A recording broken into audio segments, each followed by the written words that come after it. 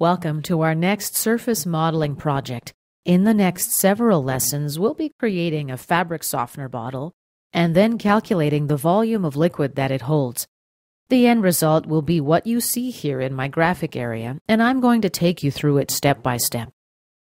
Let's begin with just a few general comments on the design and production. You might be working with a sketch or artist's design. These will be just one of your guides, however. The production process will also be a guide, and it'll have many important specifications for you. For example, the blow molding. The tooling master might have requirements like the draft angle. And you, of course, may also have some general requirements to adhere to, like dimensions, for example, height and width, volume, or how much liquid the bottle should hold, like 1 gallon or 1 liter, what size of handle grip is required, the diameter of the cap, the shape and volume of the cap, what size of box the bottle needs to fit in for shipping, on and on.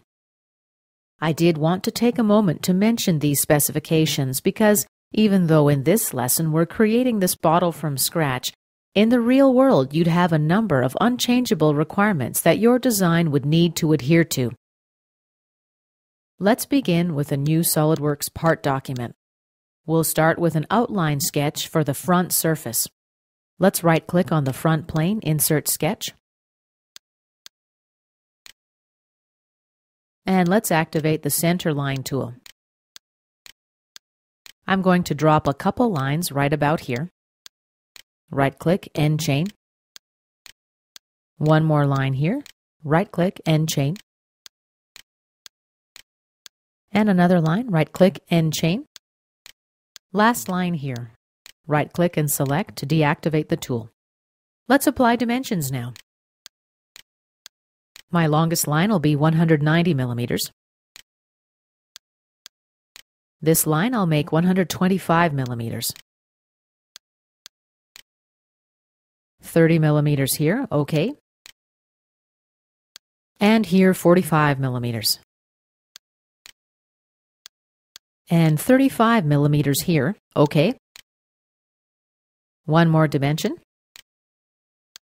Let's make this 90 millimeters. Now we're going to use the Spline tool, and we'll be using this to create the outline for the front surface. Right-click, select to close the tool. Let's exit the sketch. And let's take an isometric view. Next, I'm going to create profiles for the front surface. Let's start from the top plane. Right-click, Insert Sketch. I'll use a 3-point arc first. And I'll place it about here. I'm moving my mouse, searching for the vertical relation symbol. Remember, the long arrow is the vertical axis. The vertical relation symbol appears, and I left-click to accept.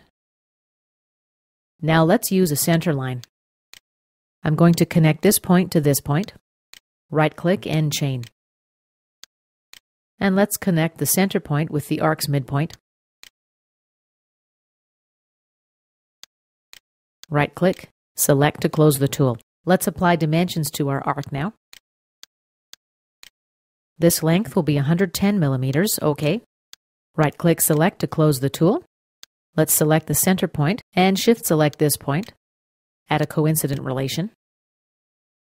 Let's apply a last dimension here. 250 millimeters, okay. Our sketch is in black line and fully defined. Let's exit the sketch.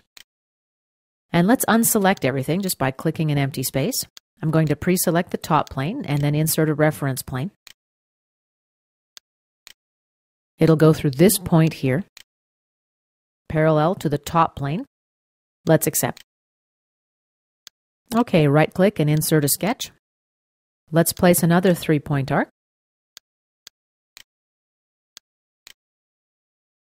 Once again, I'm looking for the vertical relation. I'll left-click when I see the glyph. And the center line. Let's connect these 2 points. Right-click, End Chain. And let's connect the center point with the midpoint of the arc. Right-click and select to close the tool. Let's dimension this construction line at 110 millimeters. Okay. Right-click and select to close the tool. Now select this point and this point at a coincident relation. And here, let's modify. We'll apply an 80 millimeter radius. Okay. We're ready to exit this sketch. Let's insert one more reference plane. Let's select this plane and plane. It'll be parallel to plane 1, and it'll go through this point here. Okay. Right-click and insert a sketch on our new plane. Once again, we need a 3-point arc. Let's place it about here. Center line. Connect the two endpoints of the arc. Right-click and chain. And connect the center of the arc and the midpoint of the arc. Right-click and select to close the tool. The reason I've established a vertical relation between these 2 points is so that when I connect the 2 points with a center line, the vertical relation will be applied automatically. And when I connect the 2 center points, the horizontal relation will apply automatically also. Okay, let's apply dimensions to our arc. They'll be the same as the previous dimensions on the arcs. 110 millimeters here. If I apply a dimension to the arc right now, the arc is going to move outside the graphic area. To avoid this, I'm going to apply a coincident relation first. There we go. Now the arc is attached to this point and won't move outside the screen. 250 millimeter radius here. Okay. And our sketch is fully defined, so let's exit. And let's hide planes 1 and 2. Right-click, hide, and right-click again and hide. Let's go to the Surfaces tab, activate the Lofted Surface tool. Select the first arc, the second arc, and then the third arc. Lastly, we'll select a guide curve. Accept.